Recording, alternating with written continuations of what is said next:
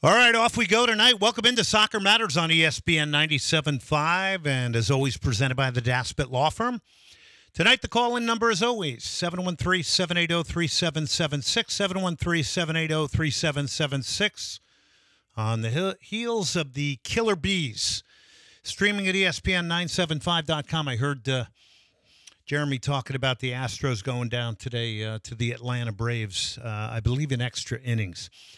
All right, defending champs are out. Real Madrid rope-a-doping Manchester City. 1-1 in regulation. Penalty kicks is how Real Madrid advances. Antonio Rudiger hitting the winning penalty after misses from Manchester City's Bernardo Silva and Mateo Kovacic.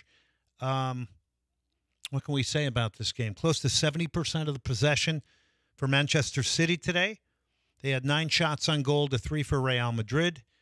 I think, more importantly, some really clear-cut chances for Phil Foden and Kevin De Bruyne that were skied over the bar that don't count on the 9 shots on goal. There were only 3 shots on goal for Real Madrid. Okay, I know Madristas aren't going to like this. This was anti-soccer today. I'm a huge Carlo Ancelotti fan, but aesthetically, just playing for the counterattack. You can call it smart. You can call it brilliant. You can call it whatever you want.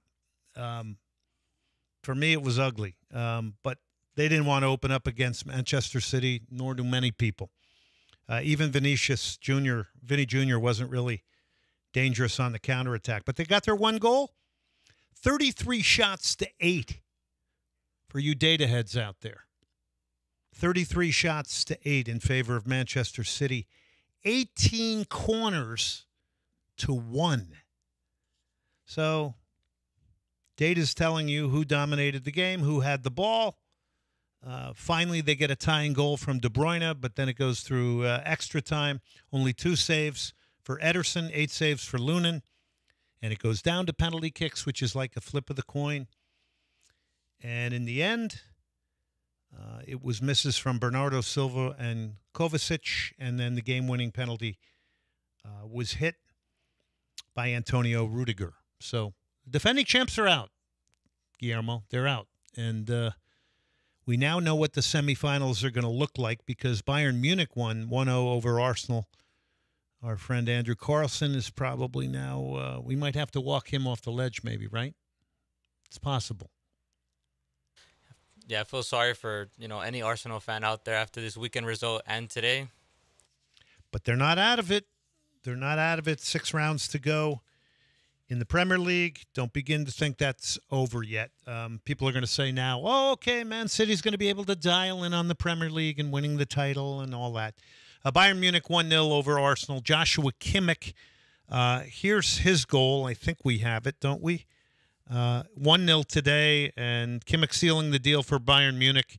So this ends up being 3-2 on aggregate over Arsenal. Kimmich in the 63rd. Here's how it sounded. Leroy Sané.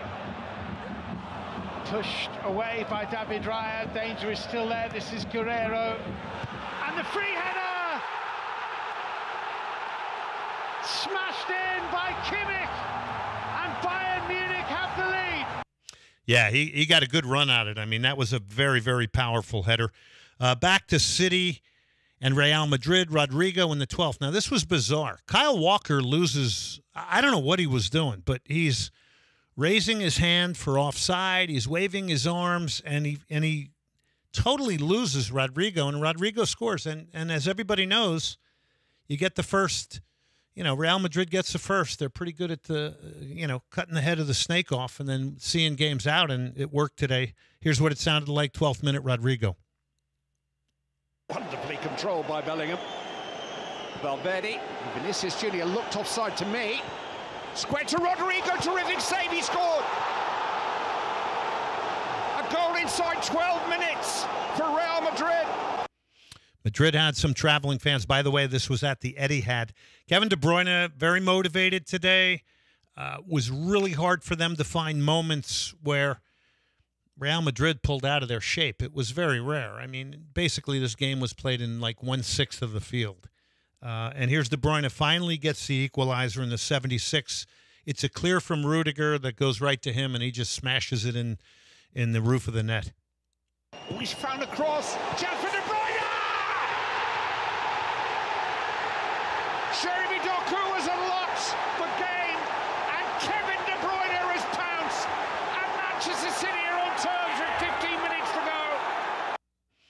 And then it goes to penalties. Antonio Rudiger with the winning penalty in this one. Antonio Rudiger to send Real Madrid through.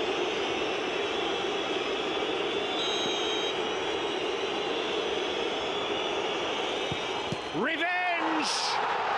The sweetest revenge for Real Madrid.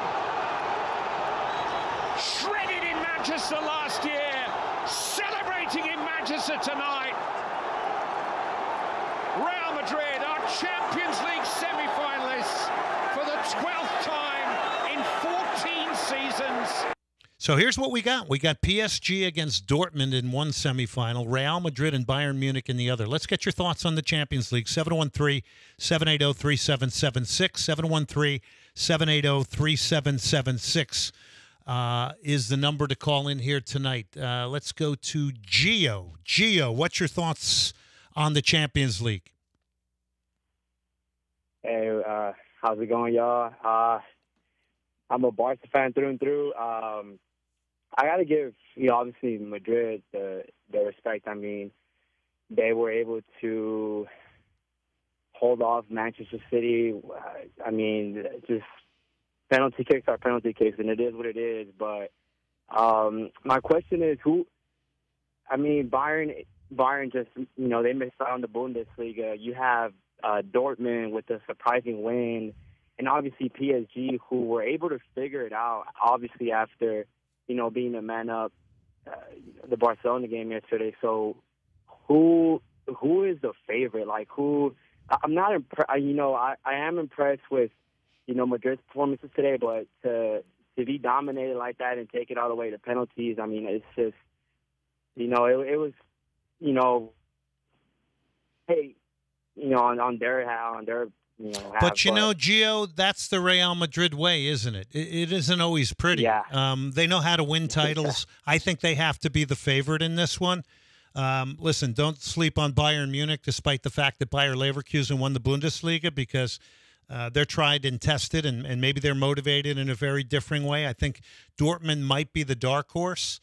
And, of course, PSG's got boatloads of attacking talent. Like you said, with 10 men, I felt that was over with 10 men after Araujo was sent off in that game. And then, obviously, Xavi got sent off a little bit later. That ended up being I was actually very disappointed with Barcelona not showing a little bit more backbone in that game, even with 10 men. I think the favorite right now has to be Real Madrid. Gio, thank you very much for the phone call. 713-780-3776. By the way, we have Soccer Matters Extra interviews tonight. Tremendous interview for those of you who are Barcelona fans and La Liga fans. You go to ESPN975.com and the podcast tonight. Those interviews are going to be there. We have Jordi Sunyer from TV3 in Barcelona. He's also talking about the fact that there's a real good chance, it seems now, that Rafa Marquez will become the next coach of Barcelona. There's a lot of really good stuff in about a 30-minute interview there. And then Austin F.C. goalkeeper Brad Stuver over there as well. So we're hitting you with a lot of content here. And later on tonight, we'll have Eric Goodman of the Verde Report and the Austin Chronicle. Let's take another Champions League phone call here. Let's go to Bill. Bill, what's on your mind tonight? Hey, Glenn. I just have a question for you. So, isn't the main thing to win? Because that's what I thought Real Madrid did today. And the second part, I know you kind of highlighted it, but I don't hear it from other things. I mean, Man City created their own bed by making the mistake in the back. Kyle Walker claiming for that offside. I know you talked about it, but that was a huge thing, and that really changed the game. I agree 100%. It seems like he just lost him. Look, it's all about winning. I get it. But when I don't have a dog in the fight, I like the aesthetics, and I generally pull for teams that play more of the attacking football. This can be positioned any way you want. If you're a Real Madrid fan, you're probably saying, Glenn's full of it. Who cares? We won. We're on to the semifinals. You did, but you were dominated, and that's just the way they elect to play it. And by getting that first goal, I agree with you. I think the tactical edge is there, and away they go. And you know what? It's a very good chance they're going to lift the title because historically they just They find ways to win. It's crazy. But Kyle Walker looked like he just had a moment of a lack of concentration. He lost Rodrigo, and it led to the goal. Anything else, Bill? We ended up dropping him. Oh, okay. But he did hear out everything you said. Okay. Anybody else here? 713-780-3776. 713-780-3776. By the way, Dortmund got past Atletico Madrid. So, big time. Let's go to Marcel Sabitzer's game winner, 74th minute. This would make it 5-4 on aggregate. That was a crazy game yesterday, Atletico Madrid. Here's Sabitzer for Dortmund to get them to the semifinals. Long. Looking for Brandt. Fulkrug in the mix again. Sabitzer. Oh, it's 4-2 Dortmund. And they're ahead in the tie. 2 goals in 2 minutes.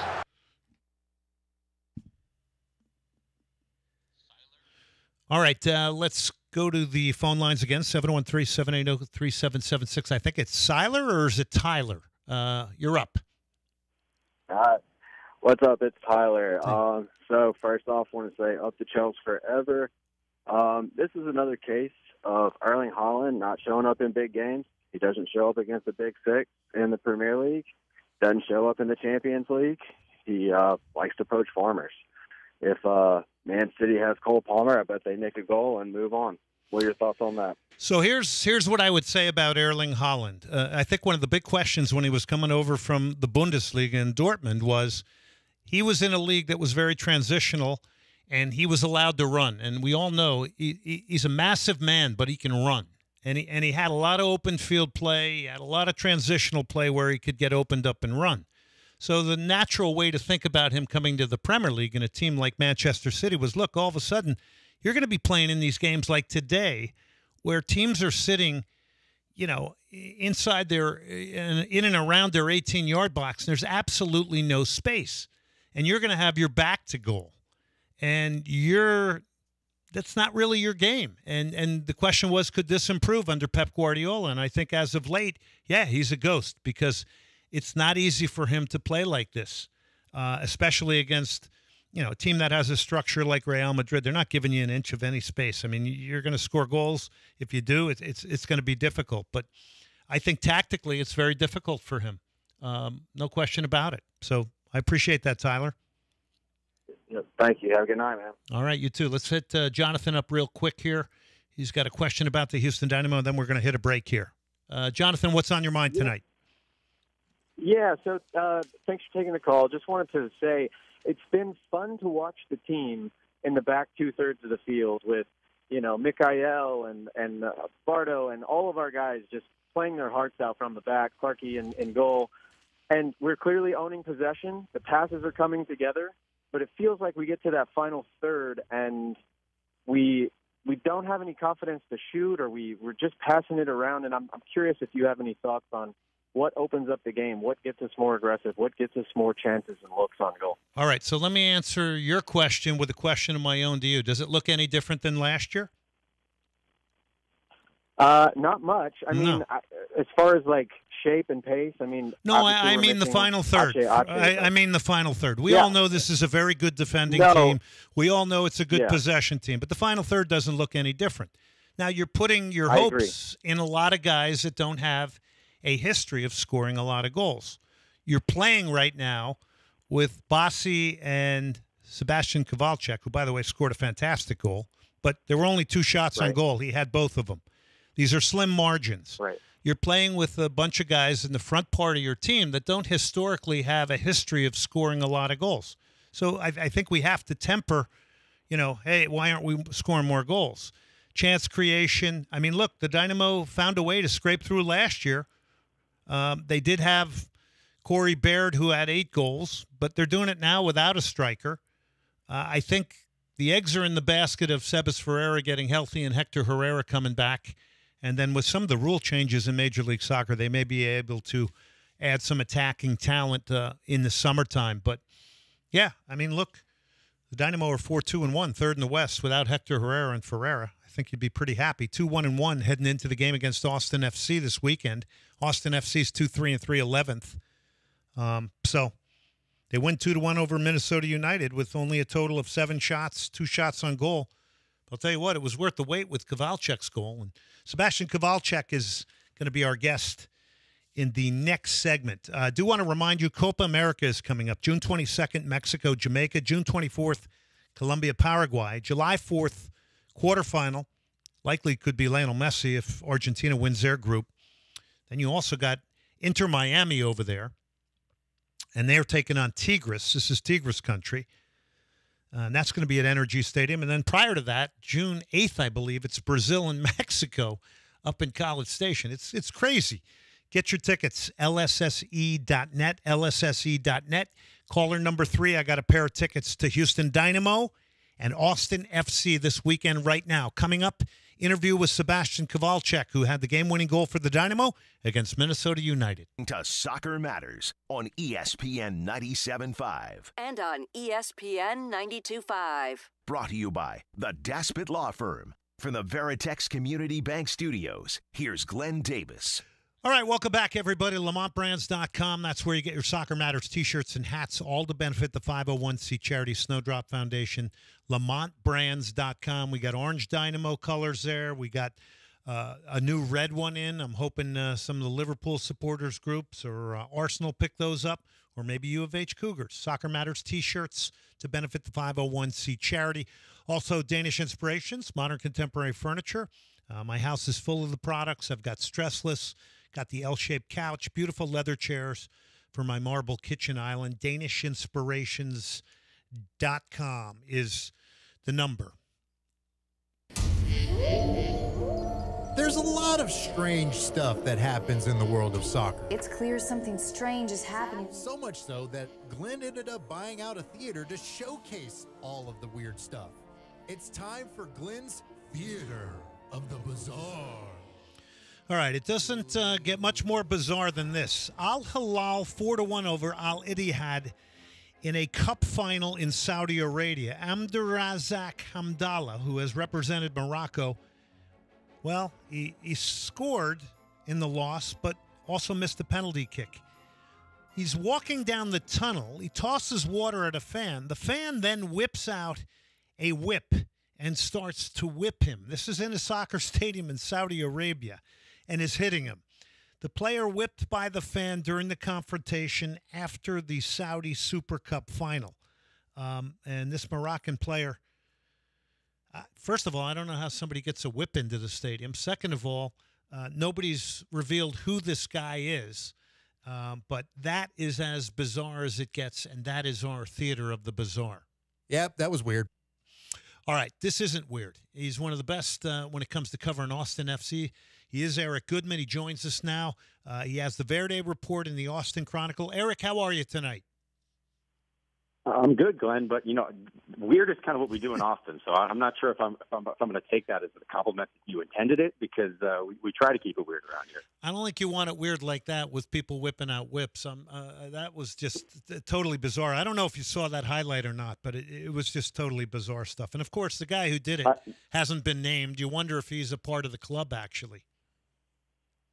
Yeah, you're right, yeah. It's the kind of thing that no amount of money that they want to spend on their league can get rid of. I mean, that's the cultural thing, which is why so many people will not watch games involving some of their favorite players that go over to leagues like that, because you just have, stories like this that hopefully over time, I saw the headline and I couldn't believe it, but also, you hear about things that happen in stadiums like this, and nothing really is surprising anymore. Absolutely shocking. And by the way, Neymar was there, and so was Karim Benzema. All right, Eric, let's get into Austin FC. Synopsis on a 2-3-3 season so far, 11th in the West. I know there's been a lot of pressure floating around Austin now. Give us your synopsis on where this team is right now coming into Houston on Saturday. Yeah, definitely in a state of flux, because prior to their last match, when they went on the road against St. Louis, and just looked awful, looked like they were there to eke out a 0-0 draw at best. Barely pressed forward at all with any ambition. Prior to that, though, 2 games at home, it was the best soccer they played all season by a large stretch. They were dynamic. They were creative. They were turning possession into consistent opportunities, which has always been kind of the knock against Josh Wolf's teams, is that, he might like to talk about how that's their goal, but it rarely has played out that way on the pitch. Getting Sebastian Driussi back to full health has been huge, but this team has just been so bad on the road that I think this match against Houston, which is a team they've had a lot of success against. I think they've played 8 times since Austin joined MLS. Austin's won 5 of them. So this is a pretty interesting test to see if Austin can finally go on the road and get a point or get a win. Eric Goodman, Verde Report, Austin Chronicle. Highly suggest you get into his reading. I love the way he covers Austin FC, and he does it with a bit of an edge. He's not afraid to be, in a very healthy and fair way, critical, which I think we need more of that type of commentary and reporting in Major League Soccer. All right, Sebastian Driussi, 2 years ago. Guy was off the charts and off the chains. Unbelievable season. Clearly, to me, could have been the MVP. Former River Plate, 28 years of age. You said he's getting back into the swing of things. Is it really all dependent on how he goes, Austin FC goes? I mean, it shouldn't be. That's not how you develop a consistent, thriving attack. But it just has been that. In every period where Austin FC has had success, Driussi's been at the center of it. Obviously, it was scoring goals in 2022, which he did. I think he led the league that year in difference between goals scored and expected goals, which is to say, he's scoring goals that you wouldn't expect any player to score from, and so. He's still very impactful. Since then, he's been very impactful just in build-up, and he's still, I love watching him just with the ball at his feet, dribble. He'll play passes that really only kind of the elite players and the elite creative minds in the game can see and then can execute.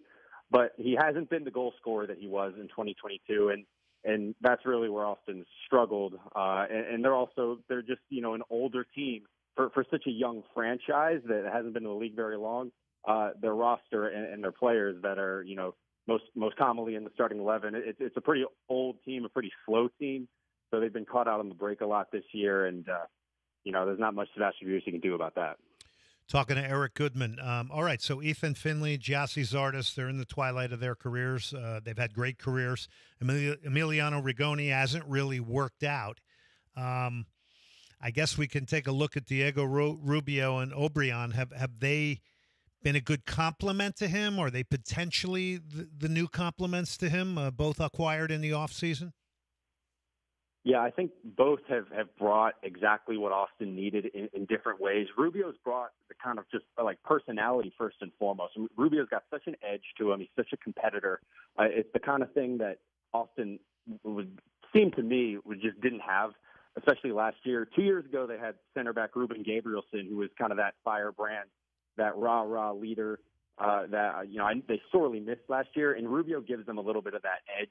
And he also has been dangerous, and he's just a kind of an irritant against, opposing center backs. He just kind of grinds, and sometimes will get on the end of a chance. And then Obrian, I talked about how slow Austin FC has been. He does bring some speed and some dynamism, some verticality. And a lot of what they've done, like I said, those last 2 home games, where they scored 6 matches, their first 2 wins. He was kind of at the center of creating that. And also, you mentioned Rigoni. I don't know if it's a coincidence that in those 2 games where they looked their best, Rigoni logged 0 minutes across, despite being completely healthy. Yeah.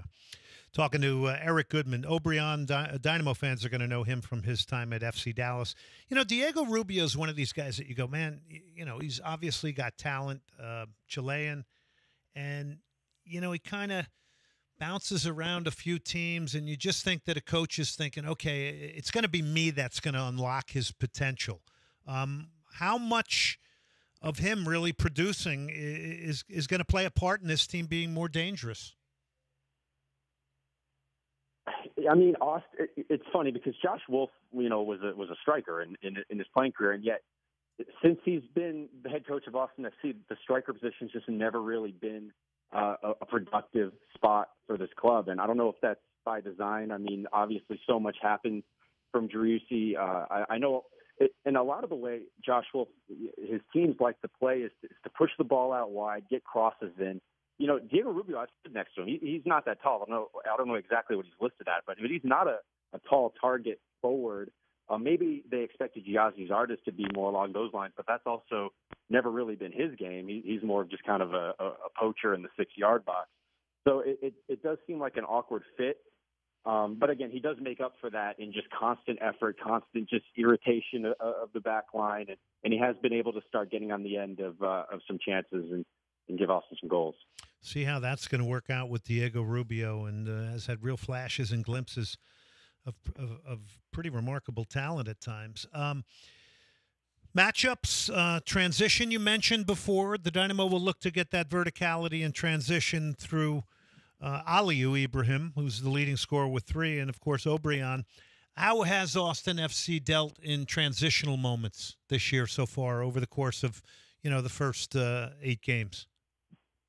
Yeah, it's been a huge talking point in Austin because it's been pretty abysmal, and they know it, and they can't seem to do much about it. I mean, Austin FC conceded 10 goals in open play this season.